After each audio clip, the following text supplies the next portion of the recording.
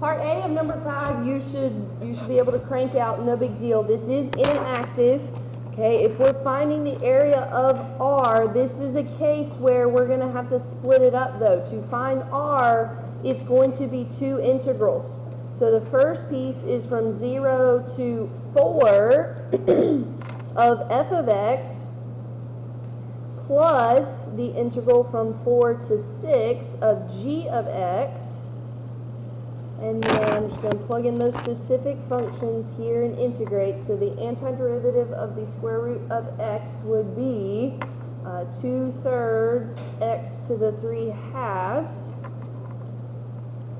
We're evaluating that from 0 to 4, plus the antiderivative of g of x would be 6x minus x squared over 2.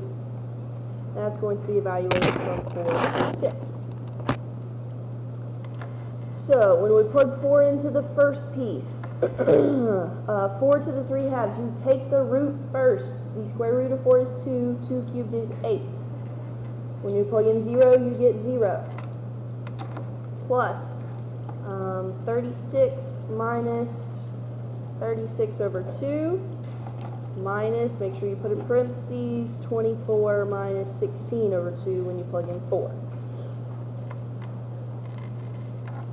Have equal to's here. All right, 16/3 plus 36 minus 24 is 12. Negative 36 over 2 plus 16 over 2 is negative 20 over 2. Yeah, negative 20 over 2, which is negative 10. Guess what? We didn't have to worry about a denominator there. So that's 16 over 3.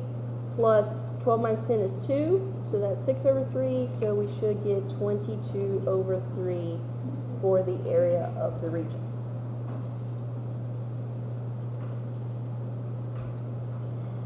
Okay, good with part A. Part B says region R is the base of a solid for each y, where y is between 0 and 2.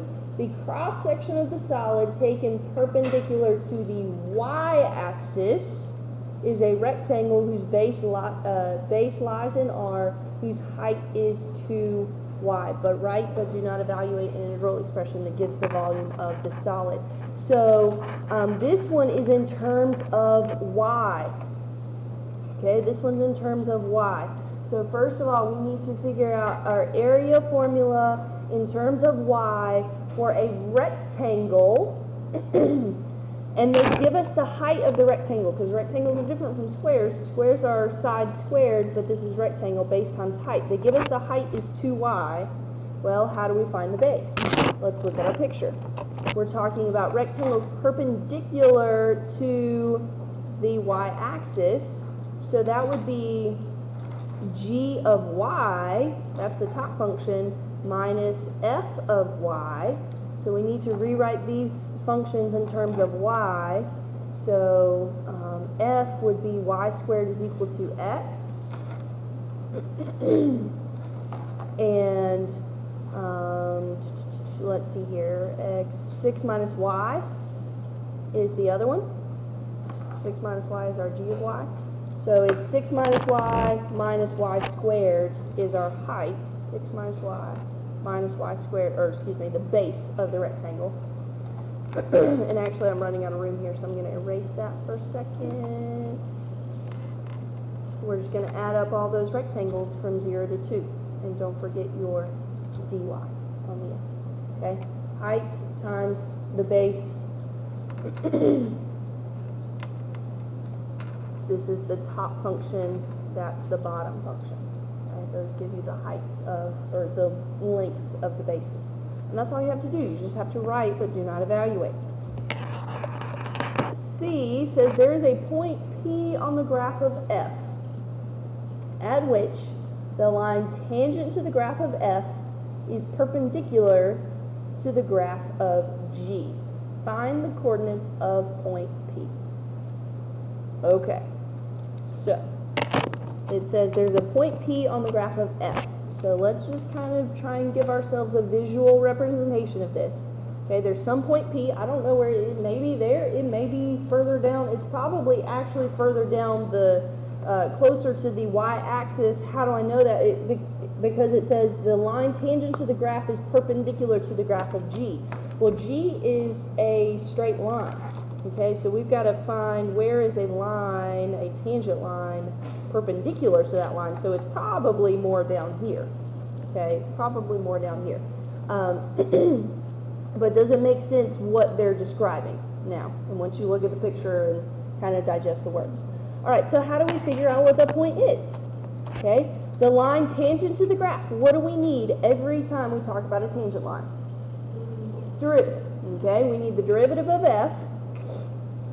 So f prime would be 1 over 2 square roots of x. Derivative of the square root of x is 1 over 2 square root of x.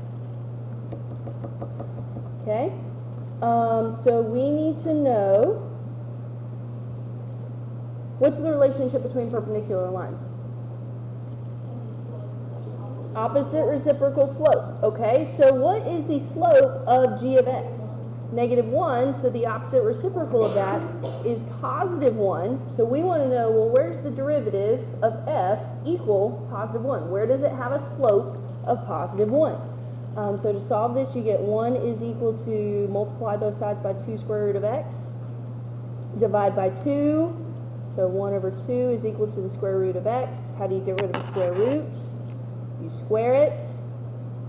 So you get 1/4 is the x. But it wants the coordinates of P, so not just the x, it also wants the y. So we go back to the original. What is f of 1/4? That's the square root of 1/4, which is 1/2. So P is 1/4, 1/2.